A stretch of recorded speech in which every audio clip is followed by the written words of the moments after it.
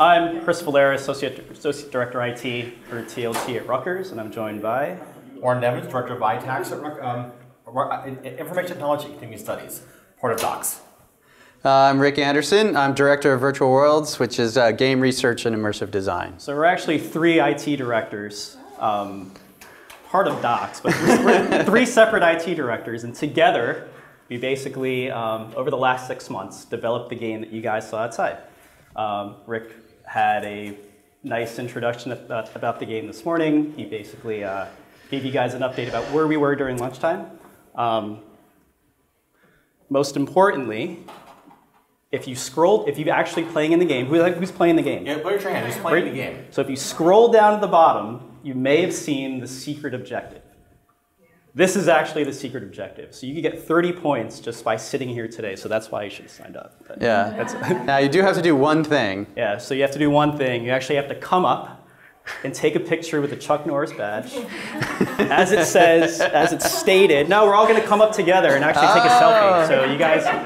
All of us together. So Nathan B has to come up, and yeah, you guys have to come up, and so only the people playing the game need to come up. You can come up too, just to have just some be fun, in the selfie. Just with the evidence you were in the room with us. And that way it'll be moderated, and you'll get your 30 points. Yeah. Yeah. So come on up. What do I thank you for your 30 points later? I can help take the photo on your phone. Yeah. There you go. All right, get like back here. Chuck's blocked. You gotta. I'm not getting down there. I never get back up. Is it like a pen? I'll just be blinded by the projector. If you get tight. One step to the right. Well, there's a lot of you guys, so yeah. Go to the right. Oh, you guys can come on in over this way. There we go. Yeah, you have to watch the projector here. It's like kind of blinding. Thank you. Oh, that's effective. But you need Chuck though. Yeah, but we got Chuck. Oh no, Chuck. We need Chuck. We need Chuck. All right. You guys are getting blinded by the light. Okay, so we'll pose, and then Chuck will show, or something will happen. Wait, you need Chuck. Oh, so you have to blind us for a moment. Just a moment. Ah! Okay, we have to be strong. Come over here. Yeah, here we go. 2, 3. That phone. Oh. Okay. Uh-oh. Click, click. This one. Uh-oh. This one. There's still a lot of people in the audience. How many people will take you photo? There you go. All right, get the points. Cool. Cool. All right. So Yeah. All right. that was actually the session. So you can. No, I'm kidding. We're done. I'm going home now. You go home. So what we were hoping to do today is basically just go through milestones through our discovery. So I mentioned there were 3 essential IT teams that were contributing to this mobile app game. The most important thing for us was whatever we actually developed, that we had to get it inside of the Android and iOS store. So we've gone through basic evolution of online gaming or paper gaming throughout, I don't know, the last 5 conferences. This was very, very important to us because it's pretty cool to put on your portfolio, right? We actually had something in iOS. What's crazy though is that we did this in 6 months. I would not recommend you do anything for iOS or Android in 6 months because that is absolutely crazy. Warren's actually going to go through the infrastructure and the types of hiring that we've done, who we're looking for, the type of personnel we're looking for, experience. 6 months is wild in getting something of this magnitude in the iOS store. I will admit, it came down to the very last hour, essentially. Yeah, well, I'll tell a tale about that when I get up about like, what happened on Saturday. Around 4 p.m. last night is when this app got approved by the iOS store at Apple. Right? So Apple actually has to approve it. They basically look at your source code, they look at the playability, they make sure the description is actually valid. They were doing that type of assessment and checks and balances until 4 p.m. yesterday. So we really didn't have a backup plan. We had like a plan A through J. And J was abandon ship. So this is where we were. So this was really, really important for us. The Collaborate Mosaic. So Antonius, in the beginning of his presentation, basically said, we sat around a room and thought about what the theme of the conference should be this year. So this mosaic, I actually used it. I used a free application on my MacBook called Android Mosaic. You guys could actually do this yourselves. I took pictures from the last 2 conferences and just created the mosaic. The first thing I did was basically I created a JPEG image of the word collaborate in Photoshop.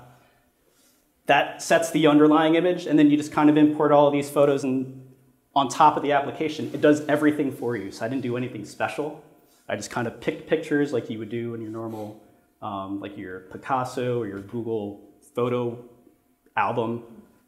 All of those pictures got imported into the Android Mosaic application, and it was completed. The inspiration, though, that I was actually just going through mosaics and figuring out exactly what we could do for our conference. Live event mosaics are pretty popular around bigger conferences that I've attended. So I came across this application. You guys could actually go on your phones right now. It's picturemosaic.com.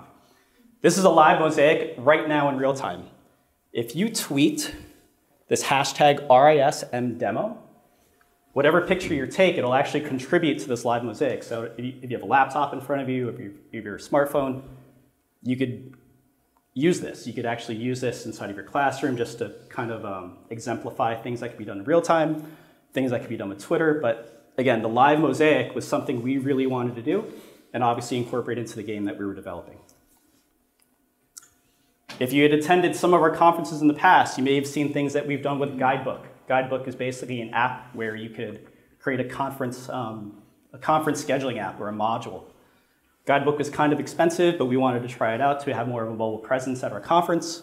So we bought Guidebook, sucked in the conference schedule, and we basically had a Guidebook app. The usage was very low. I'll admit the usage today was a bit low, but those are things that we're basically going to explore and learn about. But Guidebook was it was a interesting tool, and there were things that we learned about it. Tweetwall was something we'd done about 2 years ago. If you saw the Twitter feed on the bottom of our game, that's basically what Tweetwall does. A lot of you attended conferences and have seen Tweetwalls. Basically, if you do hashtag whatever conference, hashtag educause, hashtag site, hashtag whatever, Tweetwall basically sucks in all the tweets in that conversation and puts it up on the big screen. So we've actually done that on the bottom.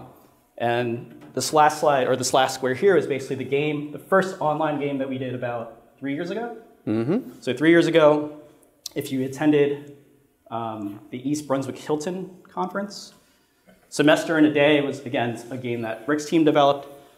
Basically what we did, we took these three elements together, married them, and created, oops, sorry. I'll scroll through. Bloop, bloop, bloop. And created our... There it is. Go back to, I gotta let the slides in a moment. I got it. There you go. You have to go forward again. So we took these three elements, married them together, and created the app that you guys were using today. Yeah. All right, so with that, I'm going to hand it over to Rick to... Okay, so, all right, let's see where we go. Oh, yeah, so my team is Game Research Immersive Design, and Kenny from my team is here, and there's a lot of reliance upon him because he's been building with us the conference games. And so we had two things I wanted to talk about a little bit, which is our conference games of the past, and then the idea of moving to mobile technology. So actually, the Semester in a Day event was 2015. So we've been doing this for a while, and the idea was, well, how do we create different kinds of engagement? So what we ended up doing is a hybrid game where you could get the workshop had a code, and you could collect the code from the workshop. And as everybody collected, it unlocked the Semester in a Day. So it was an overarching story that got unlocked as people played. So it was kind of it was sort of a combination game. It was like paper and online combination. But you could check into your workshops, go to the booths, earn points and badges. And again, we did that weird overarching storyline and then prizes. So we've kept that particular theme across the years. The next year, we actually did the Rutgers 250 Time Vault game. So it was actually pretty much on the same mechanic, but we said, hey, take a journey through and explore the storied history of Rutgers University. And as the day went, you picked up pieces of info about the university. We went to RU Online Con Rutgers EDU game. So it went more away from our sort of paper style to more interactive web style. I think we had Drupal or something. Yeah, so it was a lot of interacting with technology that you have on hand. And anyway, we basically told the story of Rutgers and many of its elements throughout its history. So that brought in the spirit of the 250 game. And then I have to say 2017 was the dreaded AR game. It was taking all that and adding augmented reality to it, and I failed back to the paper game mainly because of things like getting into the Android store, which was like sort of that experience that's like scars you, but you know it has to be the most important thing. Get in the store.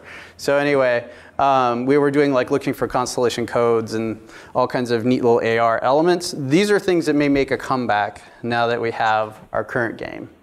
So the current game mirrored kind of the element of just using the app, collecting the photos, getting the achievements, and then the idea was not just sort of put it all in the app, but let's show everybody what's going on, right? Because that was one of the elements of the storytelling games of Unlock a Semester in a Day would be you'd find out, oh, this happened or that happened, and now I've kind of like got the experience of a student. In this case, we were saying, okay, let's collaborate and build this mosaic, and the mosaic was more of a customization, which will go into Warren's team, but each of those contributions end up building the big picture. And then the next element was the sort of, let's make sure, let's put a leaderboard out there so people could see where they are, what their shot at getting all the points would be. So we basically brought in both the physical space with the elements and the signage, and then we brought in the app pieces to collect the photos and try to create like an easy to go experience. But we actually had to do design. This is more like what my group does, and this is Kenny's work. Is we talk with everybody. We say, what have we been doing for a while? What's worked? What's not worked? What do we want to do this year? And I have to say, that conversation all got distilled down into storyboards. So the storyboard is a step that I live by and I tell everyone to do, because we can block out what the game should be without having to build the whole game. So in this case, the first slide I got here is collaborate, scan this to contribute to the collab wall and a chance to win prizes. So in fact, it's not quite what we came out with. We have contribute to the wall, scan the code, scanning became taking pictures. We have a sort of, you could have had a slide at the end of the workshop, random locations, and then you could scan other players. Again, it turned into, like, it was much easier to collect people by taking their photo. And then we were like, okay, well, what about vendor and sponsor interactions? So we want to encourage that too, because all of these people are showing up, they're sponsoring, and that engagement is actually important to keep the engagement for them to come back another time or to up their ante. So we created the sort of, in this case it was take a picture of their logo. Some feedback I've got would be, let's take a picture of them in the booth, or, you know, you have to set the rules, but this is really cool because we got a chance to set it and learn.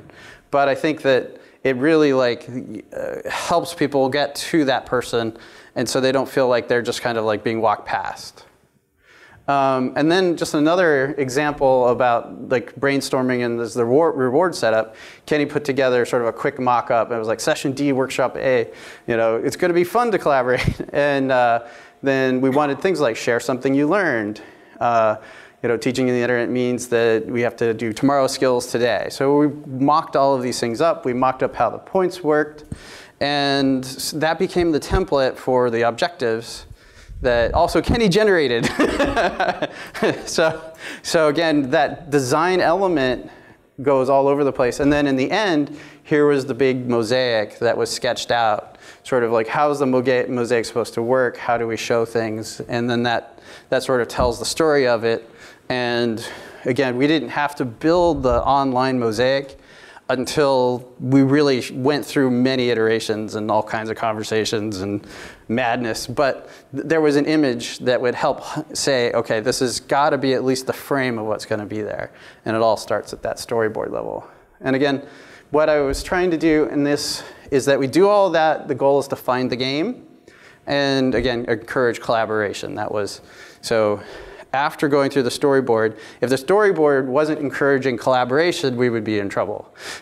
So it's in the storyboard, it goes into the game. And here's the other cool part, testing. Testing the game was something that I think we had pre-builds that were in the store, that were in test flight, and piloting the game, getting people to play it, and then try to find out, is there something fun there? You know, if you don't play it, you make a guess that something's going to be fun. And when we started playing it, people were taking pictures of their workplaces. I was taking pictures of our pixel walls, taking pictures of their friends and family, using the cutouts like the bees. And we have a like, sort of crazy Daily Targum headline of like driving to a meeting with our group. But when you unpack all the stories that are actually in the images, it starts to have a little bit more meaning. And I was really excited when I was like seeing that. I was like, oh, hold it. And it's starting to tell a story. You can investigate somebody. So this sort of was something really fun, was being able to look back on it. So in our case, we did the Twitter interaction. And the Twitter interaction actually is a way of saving the photos kind of in posterity or after, like, because we blew away all the testing data. So essentially this test was a one of a kind, but if we had it out in the Twitter space, you could actually go and find some of the photos. So there's still kind of an interesting adventure and a little bit of a log of our testing experience. But again, testing the game is critical. Another part of the game people might not have seen at all is the moderation. The idea was that we're going to get a lot of pictures, and we said objectives this, take a picture with that, take a picture with somebody's logo, take a picture with X, Y, and Z, and it was like a classification game where you were like trying to, you select it, and then you find the thing that matches. And so in this case, we actually had the moderation dashboard. And says, OK, where are the moderated pictures? Let's review the objectives, assign random points, review admin. You know, it basically had a set of features that our moderators had access to. And Kenny was actually able to add additional challenges throughout the day. So if we found something that people would like to do or would be really fun, we could actually add them dynamically to the system. Then over here on this little screen is a bunch of checkboxes of like the incoming stream that everybody was doing approvals for. So this actually behind the scenes was like one of those critical tools to make the day successful because we didn't have like a neural network classifying everything and answering the questions about is this the right thing or the wrong thing, right? How do you do that? We had people power and over here, sort of the genius who worked all of this out. And again, our teams all work together. It was so fun in that sense. Like we actually did that. And this is something, is the deploying the game challenge. This is kind of where all of us are on the tightrope and you have the story, so. Oh, sure. I'm up next, actually. Am I up next? Yeah. We'll kind of go back and forth a little bit here, but you are next. How many of you saw Jim's speech this morning for the keynote? Were you all there? And you saw that slide he had up there about Gen Y and millennials are much more mobile-based. But guess what most of us are not probably, because most of us are not Gen Y or millennials. Most of us are not generally mobile-based. We come in, we work on our desktops, work on our laptops. Everything is basically through that platform. And to be an IT person, and my two colleagues, both also in IT, can attest to this, part of the challenge in this landscape is trying to figure out what we need to do 5 years from now. So what's happening is a lot of our students are coming in, they're not using a desktop or a laptop to really get to us and find us. They're using their phones. I actually worked with partners in off-campus programs, and we have students who actually write entire papers on their cell phone, which to me is madness. I would never be able to do that. Just the thumb motion alone is like, off the wall. But what's happening is I think higher ed is lagging a little bit in terms of engaging that audience. I really believe that. Right now, this is in the main university store, and there's about maybe 5 apps total in that store published across all of Rutgers. So we're really like a pioneer in this space right now. So I began thinking about this a lot more over the last couple of years about how do we engage this specific need that's going to be growing a lot coming into the future.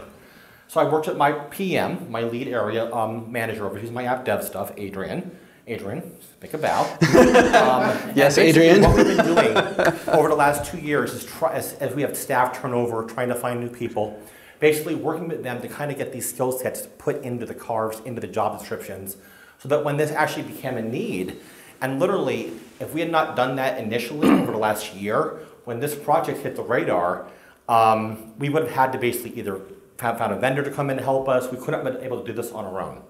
So to their great leadership, we've actually managed to create this. And honestly, going through the entire process over, To Rick's point about the way that we all work together, I have a colleague of mine who's one of his sayings is, it takes a village. And it really actually does. When you download that game on your phone, it's not one guy hanging out in a room. Even though you might think it is, it's not. It's a development studio with a staff of 150 people all churning out that product. We did this effectively with an internal staff of about 5 on the IT side. Rick and Kenny and Rika, he had 3. Chris was really the main stakeholder for TLT. And actually, Josh, in the back there, did a lot of the graphic design with us. So that's how we kind of plugged it together and pulled everything. You know, not for the good talents of like Rick with the storyboarding, Chris with the vision, Adrian overseeing it, and doing the mosaic. Without the team working on this as a collaborative effort, it never would have really gotten achieved. We're using technologies like Firebase, which 6 months ago, I had no idea what it was or what it was. And I still really don't. I leave that to Adrian. And what had happened was, as we were getting closer, and you know, a part of my job is going to the meetings, being the morale leader of the group, trying to inspire people. And believe me, there were points where he comes to me and I don't know even what to respond, except to say, we're going to get through it. And we do. And it's very interesting. You know, you build a good team, you get a good result. And that's what I always felt is the case. So like to Rick's statement, we literally, Friday night, I sent out the SOS to this group that we had not gotten approval into the store yet. The app was done, but our last hindrance was that store. Because there's really no one at Rutgers who's really gone through this, who can work with us to really champion this. Rutgers has an OIT person, but that person has their own responsibilities, they don't report to me, so it's really like, you know, laying out the landscape to make that all work. So that being said, you know, actually, can I get my slide? You advance me one pop? So yeah, so the Generation Z, millennials versus traditional engagement, getting skills aligned with what actually you're seeing down the road. You know, don't be afraid to be afraid of the future, because the future is going to change. It's just what you do now to respond to that, to be a little bit ready or a little bit more ready when that time comes. Because the fact is, in another 10 years, I have no idea what's the next big thing's going to be. But I do know that when it comes, we'll figure it out. And then really, I've always, and I think most of you in the room I've worked with, not everybody, but like especially the Rutgers people, you know, I really see IT as a partner. You know, this is effectively a Grid product that IT's partnership with Grid helped produce. From my perspective, it's no different than a website. You know, you need a website built, you come to us, we help you create that. So really, from my perspective, IT should be in the room as a partner and a colleague to create systems. So, anything else you want to cover? I mean, what else do we want to discuss? Rick has more stuff. Yeah, I have a couple more things. Okay. And back to Rick. But which is actually the how's it going so far? We've talked about how much we love it and how much work we put in. But of course, people have been playing all day long. You guys all came to this room. So this is the audience poll. How's it going? What kinds of things would you? And then of course my next slide is the plans for the future. So we can cover these both at once. Could I piggyback off of Rick's question? So I asked who was playing the game. I actually know some of the folks because I recruited the top leaderboard leaders to basically come because we weren't expecting anyone to actually show up to this presentation. Well, but anyway, so when we saw you guys filing in, that's really, really encouraging. But if you weren't using the game, so we're just curious what we could have done possibly in regards to marketing. Could we have announced it better? Should we have given you more notice? What were some of the things that we could have done to get you guys more engaged in actually using the app? Or if the 2 top leaders could actually say why they were using the app, other than I want Amazon products. And that's cool too. To say that. Yeah, but that's cool too, right? So, you know, what's that feedback? Well, somebody gave me the slip and said, I said, well, where do you find the app? Find the app for me. Okay. So you took advantage. It was just interesting when I started. It just seemed interesting. Okay. Oh, wow. The problem was that after a certain number of pictures, it did not allow me to put any others in there. Oh. That's probably version 1 bug. Yeah. We're version 1. We're version 0.9 yesterday, literally. Something. Chris is literally. We're 0.9 yesterday. We just pushed out Saturday. So I know at for 6 sure o'clock. we have 2 leaders, Nathan B., which was the other part, was no one knew who each other were, and we were all trying to do Twitter that. handle. It was actually our game trying to figure out who you guys were. So, Yeah, exactly. So Nathan, what's your feedback on the game? That was a lot of fun. I mean, I partly was playing to try to win the Echo show, which I think I got beat out on. But I thought it was a lot of fun. It added like an interactive element to the whole thing. The app I thought worked really well. There's one particular one that for some reason never got approved. I don't know if I didn't right themed photo or something, but Yeah. it's like still yellow or whatever, or orange in the app. Don't recalculate the points. To your point though, Nathan. It's not gonna. It's Yeah. Nathan, to your point though, what's happening in the process we built is that when you submit that photo, it goes to an actual like website, and we have moderators check it to make sure the objective is matching, and also to screen for like offensive or like issue content. So whatever you did, it might not have been the objective quite exactly right. So that actually might have been why it was delayed. So one other thing I pointed out to our staff. So you guys noticed the folks with capes, right? So the capes are basically that generation who would be using this. So I mentioned how there was low usage. We relied on them to obviously fill, kind of like seat fillers at the Oscars. But again, it's easy for them to go ahead and do this. So the pep talk I had to give those folks is basically, when you attend the conference, remember, most of these folks are students. They've never attended the conference before. The population who is attending this conference are people like me. Like, I kept hitting the selfie button when I was trying to actually trigger a figure. That's me. I'm the lowest tech person you'll ever meet, I swear to God, right? But those are the types, that's the population demographic that we're dealing with. So marketing it, I think, is the next step for us to actually conquer, or at least discover, because what we did technically is fabulous. Again, the amount of time, the effort, the type of physical nerd code that it took for us to build it is one thing. But then again, think about all the apps that you guys download. Who is actually downloading it and why? Right. And that's what we have to figure out in version 2.0 or 2.0 or whatever. So just one observation I ran into is that it would actually be really neat to have parallel games, a vendor game, so the vendors are sitting there all day long, can get something out of it, and then also like our assistants and the people facilitating, they actually facilitated a lot of photos and they just jumped right in. But we didn't score any of our internal people. They basically could participate but not get a score. So the attendees were getting the scores and going for that. But if we kind of had a game on the back end, we could encourage different kinds of activities and objectives for our own staff.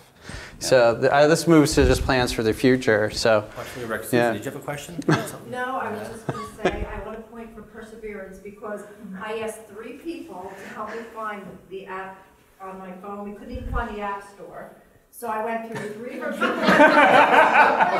Jessica finally, with her really big cape, got it done, and I took 4 pictures in this classroom. So there you go. Awesome. Yay.